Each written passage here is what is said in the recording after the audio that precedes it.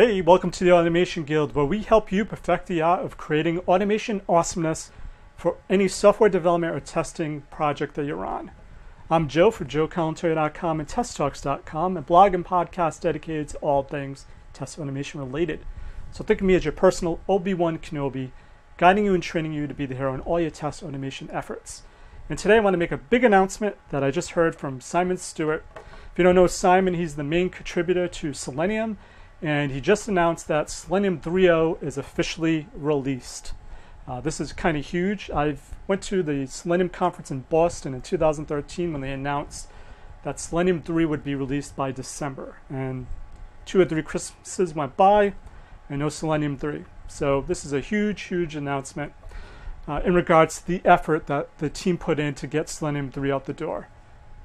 So if you head on over to seleniumhq.com, you'll see that the language bindings are starting to be updated with Selenium 3.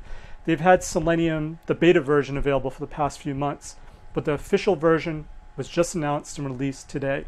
So you want to check that out at seleniumhq.com. So if you're wondering, what does this have to do with me? I use Selenium. What do I have to be worried about? And really, I'll be honest. If you've just been using the web API, the WebDriver API, and your framework's based on the WebDriver API, you're all set. There's nothing really you need to do.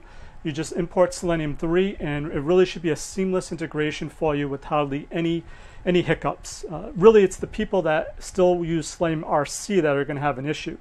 But if you're using WebDriver API and you've been using it all along, really it should be a seamless upgrade for you. I think the only thing you need to look out for is if you're using Selenium Grid, there are some configuration and parameter changes that are in place, but even that is pretty easy. So big announcement, it's a big announcement, but whether or not it's going to affect you that much, probably not. Unless, like I said, if you're using WebDriver API, you should be all set. But if you're still using Selenium RC, what they've done with Selenium 3 is they pulled out all the Selenium core implementations. So they pulled out all of Selenium RC, and they're replacing it with WebDriver compatible components.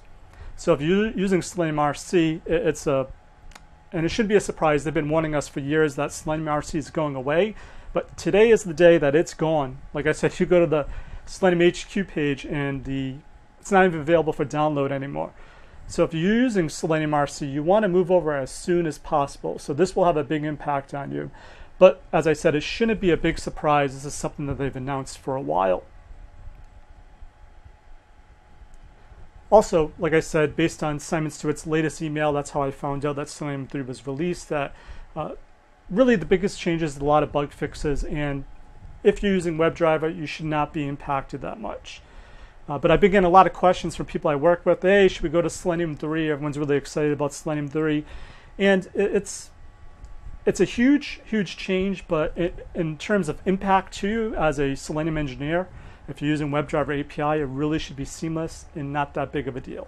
So I'm just curious to know if anyone on the call right now or in the live stream has any questions on Selenium, if they plan on moving to Selenium, any issues. But like I said, what they've done with Selenium 3, it looks like they're just really cleaning things up. And I think they're moving towards Selenium 4, where they're really going to try to implement the W3C standard that they've been working with to make it an official WebDriver standard that everyone will follow. And once that happens, it's kind of cool because all the browsers now will be responsible for implementing their own Selenium implementations, and they'll start owning it. So it's really a huge thing that they're moving towards. And like I said, it may not seem like a big deal, but this is a huge, huge effort by the Selenium team. The Selenium team, it's all open source, so these people are not paid. They spend their nights and weekends working on adding bug fixes, debugging Selenium, and so it's a huge effort. So a big thank you and kudos to anyone involved with Selenium, especially the Selenium 3 push to get it live. All right, so that's all I had today. Like I said, I just wanted to first explain what I'm doing here. Is I'm creating a live stream. I'm trying to get used to the live environment. This is the same environment and setup I'll be using for my live conference called Automation Guild. It's going to be 100% test automation online. It's going to be a hybrid in the sense that I'm going to have 25 speakers, but they're going to have pre-recorded sessions. And so when you go in, once you sign up and register, you'll be able to access the first day's sessions and watch them. And then what I'm going to do for the live piece is I'll have the authors available or the speakers available to speak during the conference live. So once you watch their session, if you have any questions, you can actually ask them live. And the reason why I do that is I really hate webinars. I really hate when someone does a webinar and it's all choppy. So to give you the best experience possible, I've asked the speakers to create some pre-recorded videos so I can edit them and really give you the best of the best. And you also get the benefit of the live aspect of during the conference week, that you can actually interact with the speakers live and get your questions answered. Also, I'll be live during that whole week of the conference. And so this is the setup I'll be using. Here's my set, and I have all the video and audio equipment. So if you have any concerns with this video audio, let me know. And if you want to know more about the Automation Guild, make sure you head on over to automationguild.com and sign up for more info. I plan on going live with the registration on November 1st. So once again, I'm Joe, and my mission is to help you succeed with creating automation awesomeness. As always, test everything and keep the good.